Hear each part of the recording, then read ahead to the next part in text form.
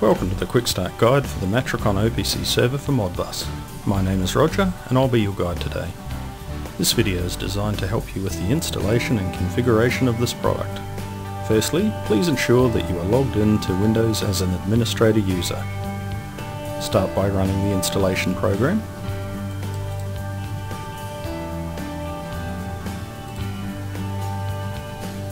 If any prerequisites are required, the installer will prompt you.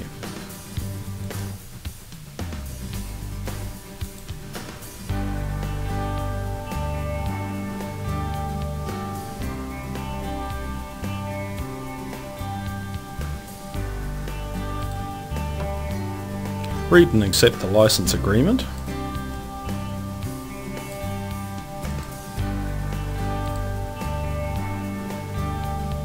The installer provides the option to customize the installation, or you can just accept the complete installation.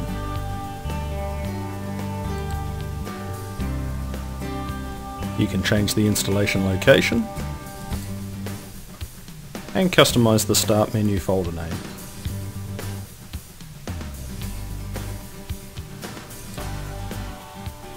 This screen allows you to customize the OPC security password. Most users will not require this, so we recommend that you leave it as the default.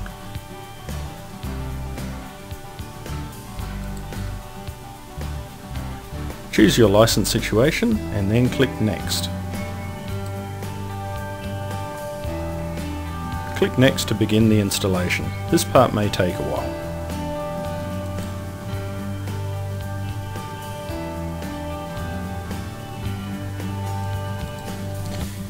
When the installation is completed, this window appears. Click Finish to close the installer and open the configuration panel. Depending on your screen resolution, you may have to maximize this window. This is important so that you can access the Apply button. Click the New Node button, then choose the option that suits your connection type. For this example, we will be connecting to a Modbus PLC via Ethernet.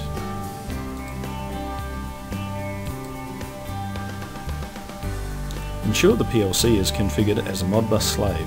Connect the PLC to the same network as the PC and ensure that the communication is possible using tests such as the ping test.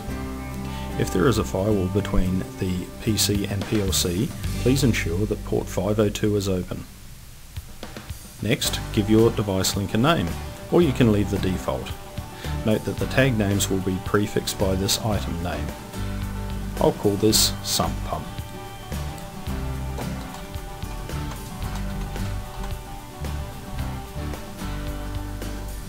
Next, enter the IP address of the PLC. I'm using localhost because I'm connecting to a Modbus simulator that is installed on my PC.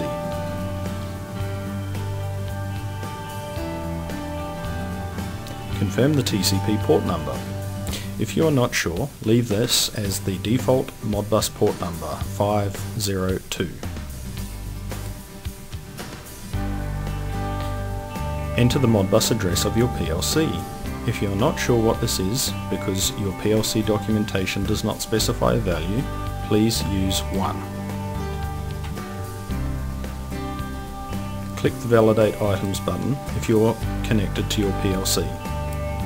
When you add items in your OPC client, the OPC server will check if the items exist in the PLC before allowing them to be added. The rest may be left as the default values.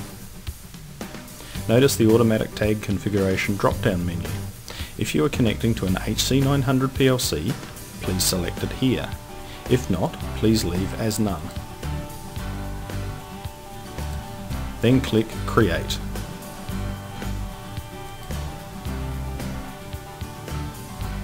You will see that a new device has been added to the left-hand navigation tree. Because this OPC server runs as a Windows service, we can now close the GUI as the configuration is now complete and the OPC server will continue to run in the background.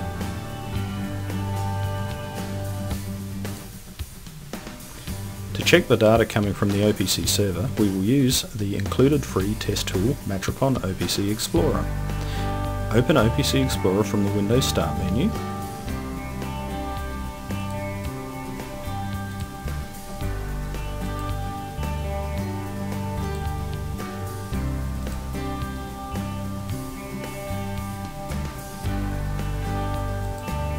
Connect to Matrikon OPC Modbus.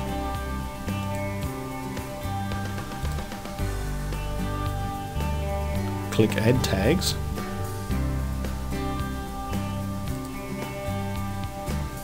Then expand the folder for the register type you wish to add. In this case, I want to add a digital tag. So I'll expand file type 0. Notice that this OPC server does not contain a browse list. Hint items are provided instead. If you wish to build your own browse list, this can be done using the built-in alias functionality. Please search the user manual for aliases for more information on this. For this example, we will show you how to add the raw tag. Click once on the hint tag to copy it to the item ID field.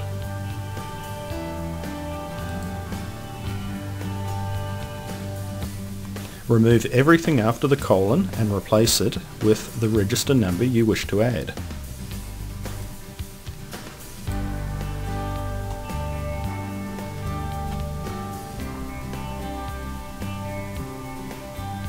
It is important to mention at this point that there are suffix codes built into the OPC server for these tags.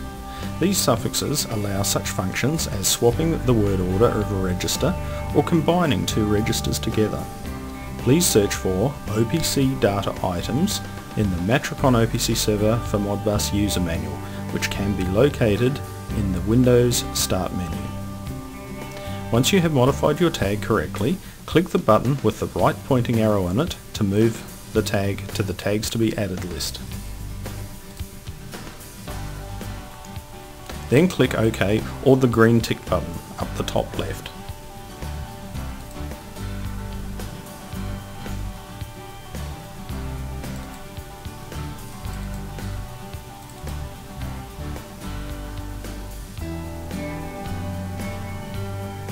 If you have successfully connected to the PLC, the qualities will be good non-specific and the tag values will match what you have in the PLC.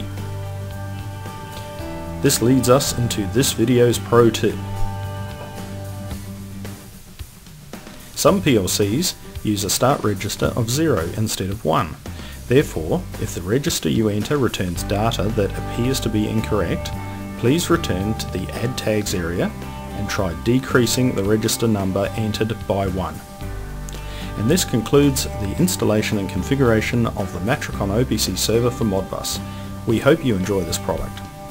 If you require technical assistance, a user manual has been provided in the Windows Start menu under Matrikon OPC Modbus Help, or you can contact the friendly team at Matrikon OPC Support at www.opcsupport.com or email them at support@matrikonopc.com.